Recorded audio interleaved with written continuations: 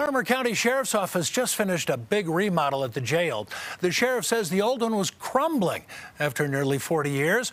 Well, our Dylan Thomas toured the new facility and learned why it's better for law enforcement and the inmates.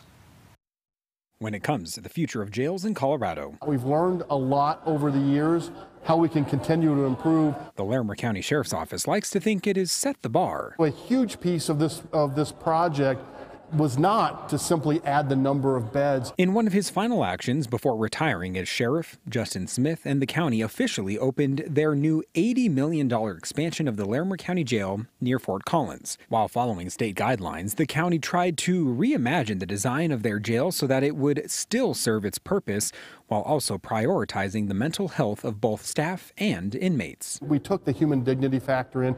There is more security, some cell doors are padded. Natural light is now featured wherever possible, from pods down to the intake center.